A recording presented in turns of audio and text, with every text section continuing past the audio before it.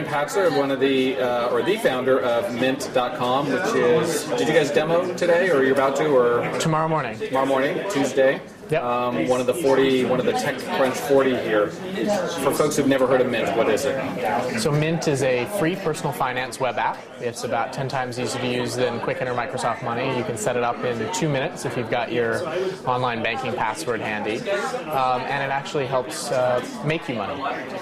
So is that sort of who you're distinguishing yourself from, the Quickens and the Microsoft Monies of the world?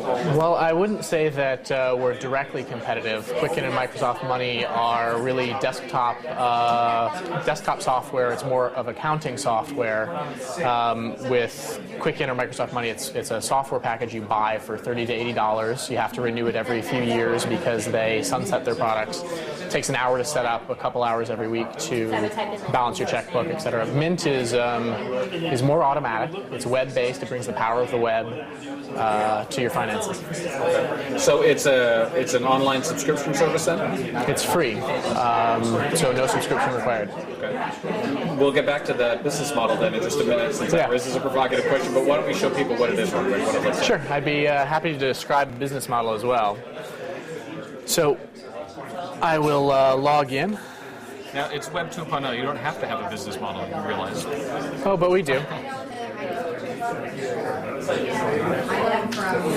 So this is the overview page. I have linked in a few accounts here. So I've linked in my checking account, my couple credit cards. It shows me how much money I have. It shows me how much I owe. And it'll actually send me email or text message alerts if my balance dips too low so that I don't bounce any checks. So the alert section here shows you just the highlights. It tells me, hey, I've got a credit card bill that's due in 4 days. I spent more than usual on travel this month, and my paycheck got deposited. So you can get these alerts through email or SMS, so you can actually get your bank balances on your phone. It's like having a mobile interface to any bank. So Mint has serious technology behind it. We've got 4 patents that we're filing on the technology, and after setting up in about 2 minutes, you can see exactly where your money goes. So this will load up in just a second. So it shows me how much I spent on business services, home, food and dining, shopping. It shows me how much I spent on my Google AdWords campaigns. So I entered my business card for that. It'll show me my spending on gas over the past few months, how much I spend each month at Costco or Safeway or Albertsons, which restaurants I go to most often. And if I want to dive into the details, I just click a category, and here it shows me the breakdown between restaurants, groceries, fast food, coffee. It's really precise. How is it getting the information about the various types of expenditures?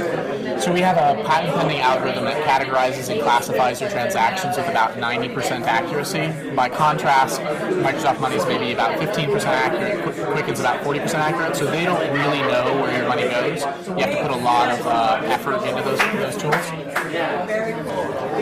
So it's looking at the banking transaction information that you're getting from the bank, and That's right. So all we get are your sort of, if you're used to online banking, you've got your balances and then you've got sort of garbled-looking financial transactions.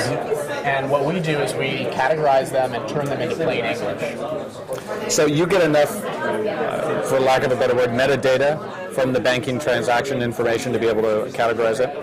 Yeah, that's right. So usually you see sort of an all-caps transaction, and we figure out exactly where you went and then categorize it appropriately. You see all of your accounts together as opposed to logging into 4 different locations. You can sort by category, see how much you spent on advertising or how much you spent on auto.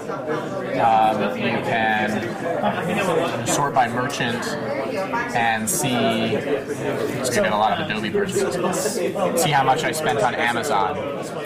I do about $60 in Amazon purchases a month, go 1.5 times a month. So Mint not only tells you where your money goes, but if you click on the Ways to Save tab, it will actually show you how to save and make real money.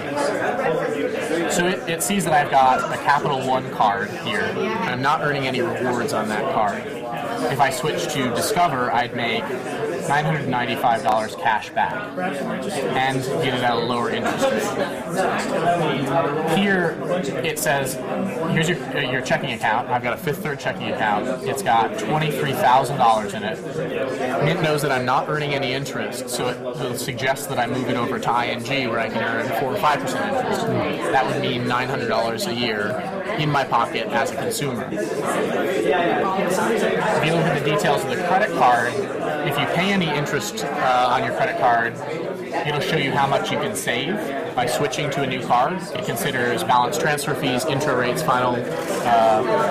final rate of the card. It's really precise. 5% back on restaurants. It knows I spend a lot on restaurants, so it gives me one of those cards. If I spend a lot on travel, it'll give me a miles card. If I spend a lot on gas, it might suggest a gas card. How are you making money then? Is it through partnerships with these credit and financial services companies? Exactly. So Mint only makes money if we save our users money. So if you've got $20,000 in a B of A bank account and you're not earning any interest on it, you're paying all sorts of bank fees, and Mint suggests that you move to ING, you'd make $900 more a year in interest, and Mint would earn a $20 referral fee. So our results are actually in no way based on our relationship with providers. So we actually have a mixture of sponsored and unsponsored results. So we show you the best interest rate, the best price on phone, cable, internet, the best credit card, based on the algorithms, based on the math, rather than our relationship. And sometimes our sponsors appear on top, sometimes they don't. So the idea is to be as objective and unbiased as possible. And sometimes we make a little bit of money. You're an affiliate service, Exactly, essentially. affiliate. Okay. Is Mint open yet, or will it be this week, or what's the status? Mint will be completely open to everyone starting Tuesday, September 18th at 9 a.m. Mint.com? Mint.com. How much did it cost to get Mint.com? I'm not saying, but I'll tell you I negotiated for it for 3 months. Thanks for your time. I appreciate it. Good luck. Okay. All right.